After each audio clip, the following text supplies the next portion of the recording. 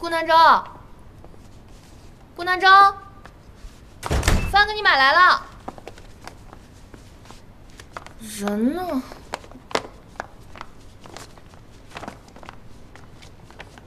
顾南州，怎么好好的一个大活人突然不见了？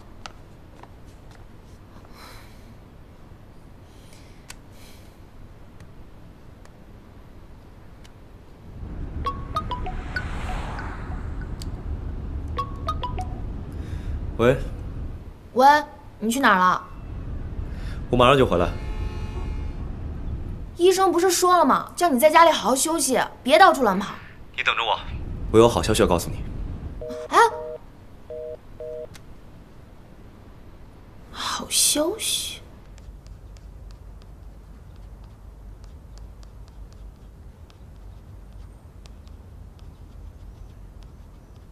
还剩多少？发给我吧。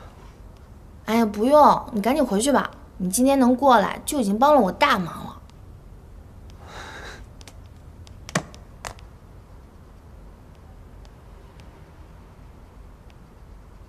你最近是不是总熬夜啊？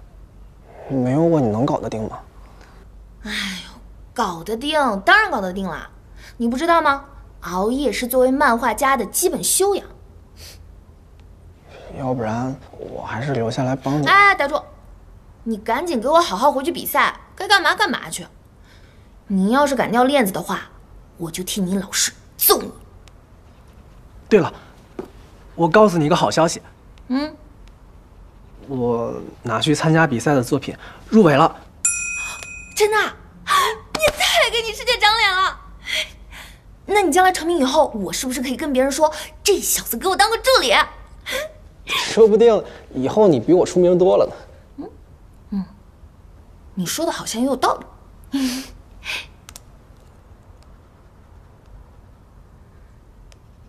青青，遇见你之后，我的人生仿佛都变得不一样了。我经历了很多以前不敢想象的事情。青青，我真的很谢谢你。 获奖感言就留到台上说，你在这儿就别跟我说这些客套话了吧。你要是想感谢我的话，就请我去吃海鲜大餐。没问题，别说请客了，以身相许都没有问题。你跟谁学的这么油腔滑调的？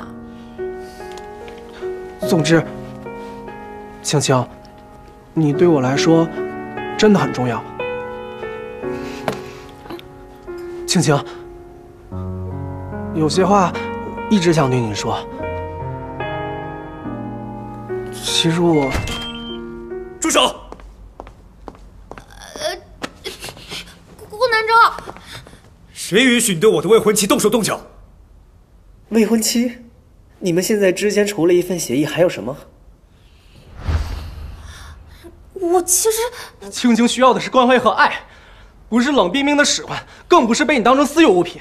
我和他之间的事，用不着你一个外人来评价吧？外人，起码我这个外人知道青青想要的是什么。你们之间什么关系我都知道，除了假装订过婚，你还是他的房东、债主。所以你觉得他什么事情都要听你的，你更是把他当成是你的附属品。我告诉你，郭南州，从头到尾你都是青青最讨厌的那种人。 张一，你别说了，我拜托你赶紧走吧啊！别再给我添乱了。哎呀，再说下去你师姐没法收场了。快走走走走走。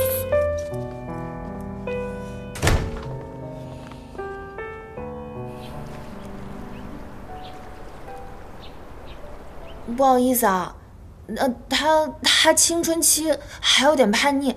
你别放在心上。他刚才说的，对不起，是我不小心让他听见的。不过我保证绝对不会让他说出去。你提什么要求都行，我都答应你，成吗？你真的那么讨厌我吗？不是的，不是的，你帮了我这么多，我怎么可能会讨厌你呢？我感激都感激不过来呢。真的？真的，我发誓，绝对是真的。这我就放心了。那我今天就暂且饶过你。不过，从今天起，我要在合约里加项新的规定。什么规定？不许和异性单独相处。这也太苛刻了吧！刚才不是还说做什么都行？那我问你，怎么样才算跟异性单独相处？我哥算吗？还有，我要是签了这个协议，我有很多工作都做不了。我不工作，怎么赚钱还你钱啊？最重要的是，你算异性吗？我能跟你单独相处吗？我就是不想你和张颖单独在一起。为什么？就是不行。我困了，我睡了。喂，这也太霸道了吧！绝症少女的365天的故事，是我抄的。我知道，截稿压力大，慢性不给钱，这都不是借口。周建清对这些一无所知，他不该替我承担骂名。今天，有位小水琴的朋友找到我，跟我说了一句话。他说，我们每个人总会遇到这样那样的困境，但我们不应该，也不能因为自己遇事不公，就让无辜的人受牵连。要勇于承担自己的错误，才能走好后面的路。我知道，我错了，可我想以后能光明磊落地走下去。黑猫少女、小水琴，还有所有读者和网友，对不起，我错了。我的朋友，你等着我，我有好消息要告诉你。哎，好消息。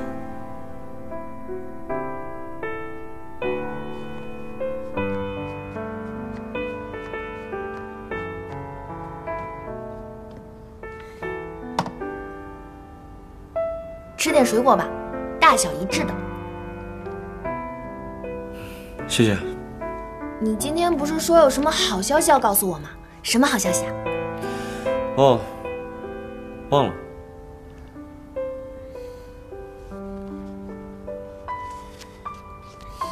你今天是不是去找台本编剧了？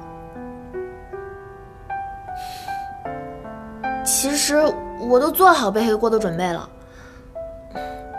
我没有想到，你居然能说服他帮我澄清。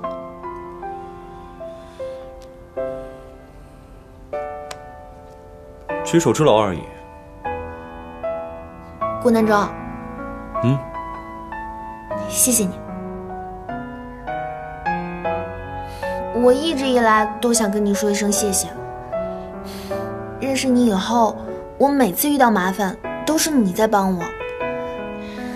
你帮我让平台公平计票，粉丝朝我扔东西是你替我挡的，就连这次也是因为我受的伤。遇见你真的是我最大的幸运。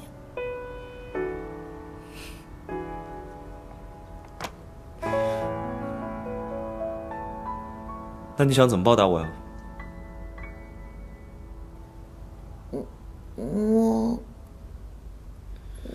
我说呀。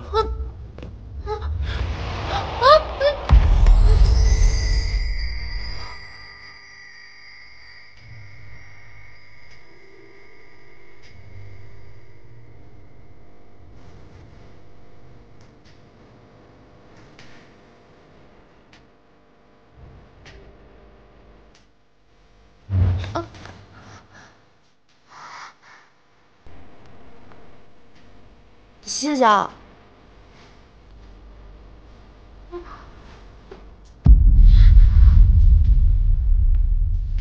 这是不是又是你设计的偶像剧桥段？不是的，你怎么会这么想呢？我对你一点非分之想都没有。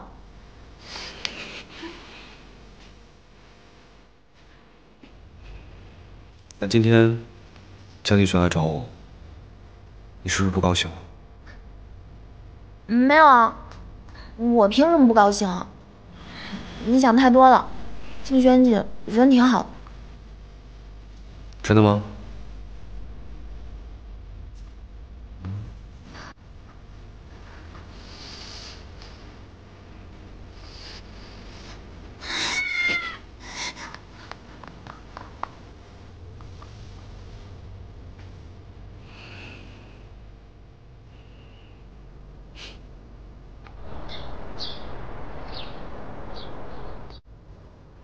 那你穿着的时候会有人看到。你是在按摩还是在谣传呢？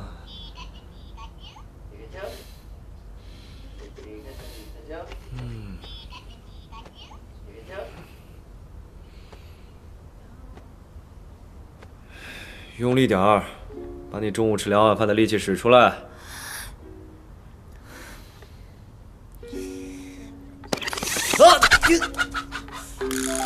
行了，去给我倒杯水吧。好的，顾先生。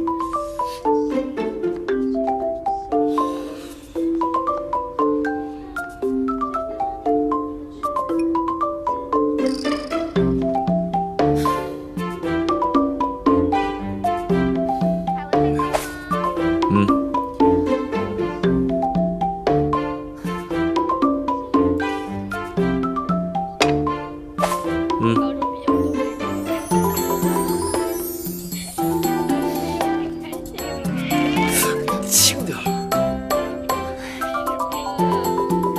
好的，顾先生。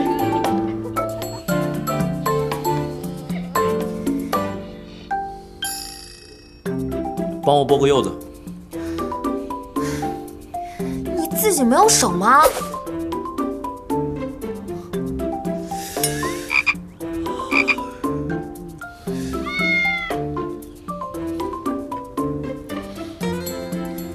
你要不是看在救我的份上，我才不听你使唤。你刚才说什么？我说，祝顾先生您胃口倍儿棒，吃嘛嘛香。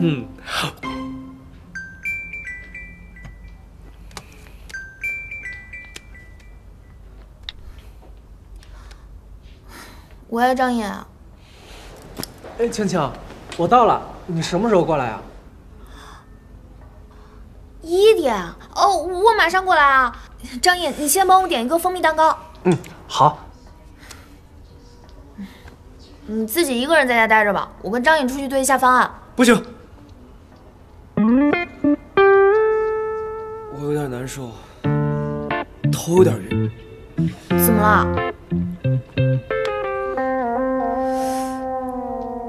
不发烧啊？我是说手今天还有点疼。医生说了，你的手正在愈合呢，会疼很正常，忍忍就好了。我肚子也挺难受的。谁让你吃那么多水果的？多上几次厕所，多喝点水。顾南州，你别装了。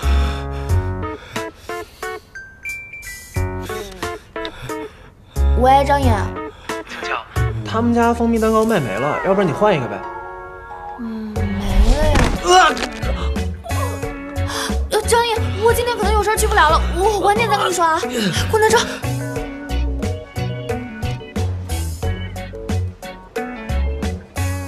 顾南州，你没事吧？你到底真的假的呀？你别吓我，顾南州。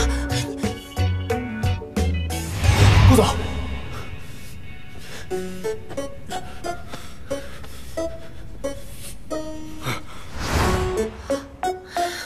顾南州，我扶你起来啊！来，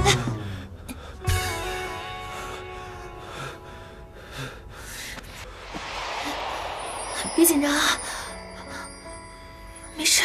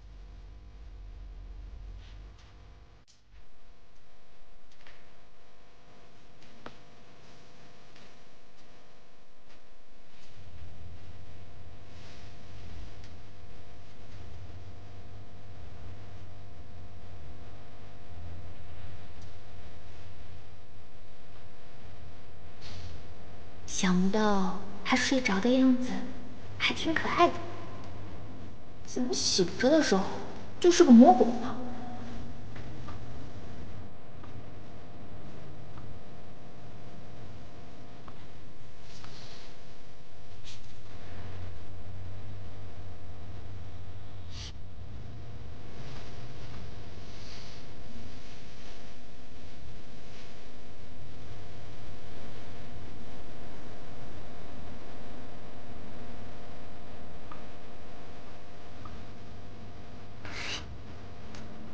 好玩吗？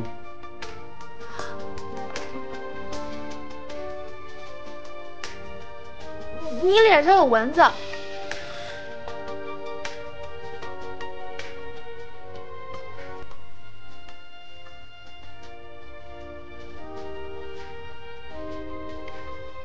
这条有蚊子？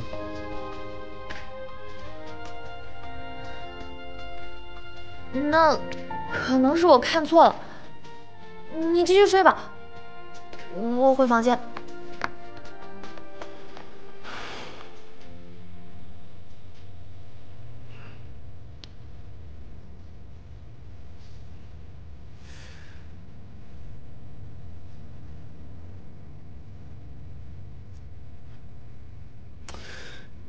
有这么帅吗？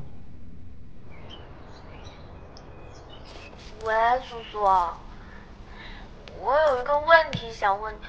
不，我朋友有一个问题想问你一下。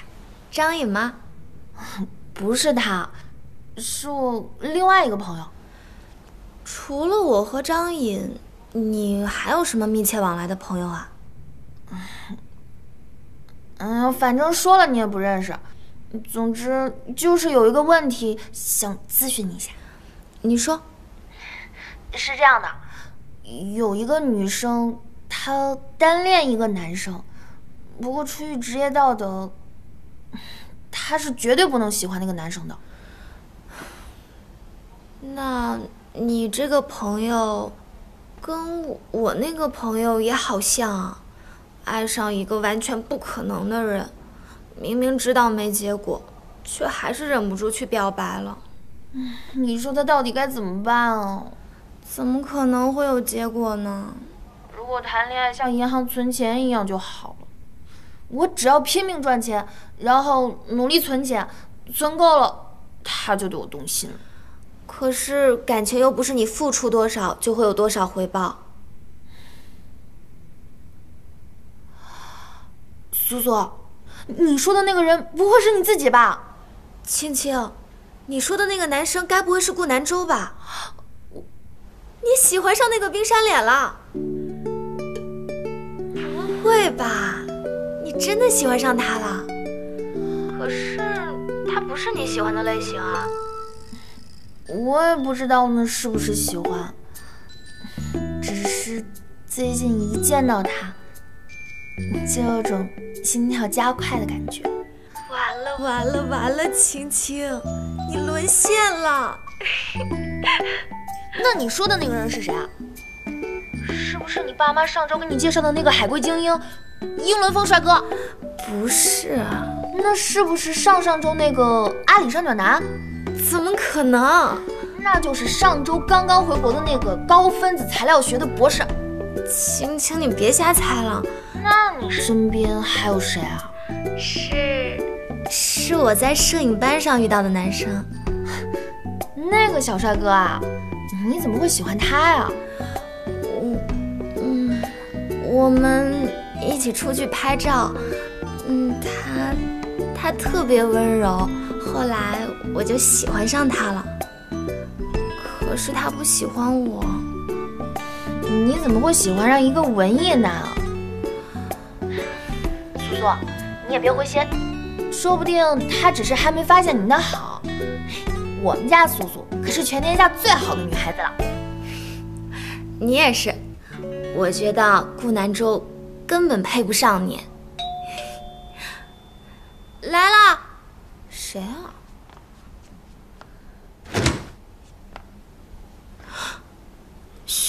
轩哥。哦，我让周子轩给你送一篮水果过去，你帮我消耗点，省得顾南州整天指使我切水果剥水果的。好了，先不说了，我先去工作了，回头再说。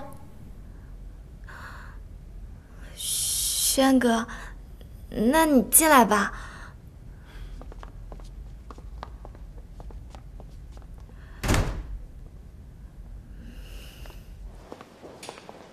策划组的会改到明天下午4点。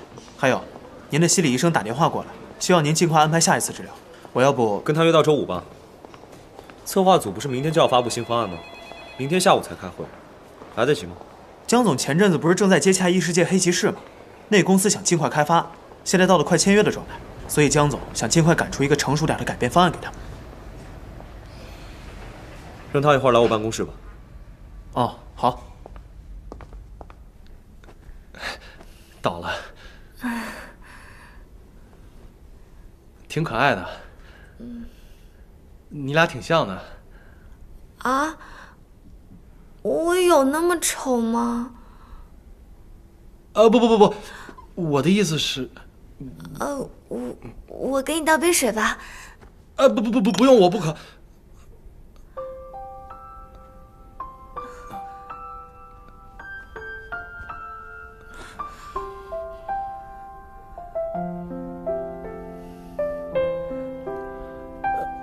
你最近还忙着上课呢？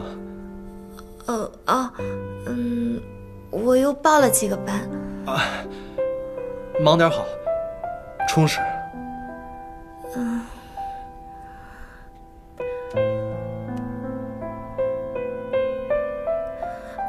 轩哥，以后这种事儿你让青青跟我说，我自己去拿就行了。哦，我正好路过，就给你送过来了。再说，也不能让你一个女孩去拿那么重的东西啊。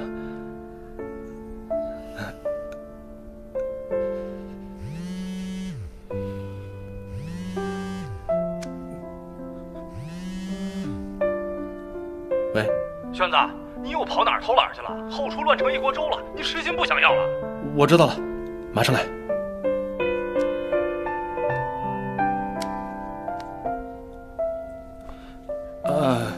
我还有点事儿，我先撤了。我送你。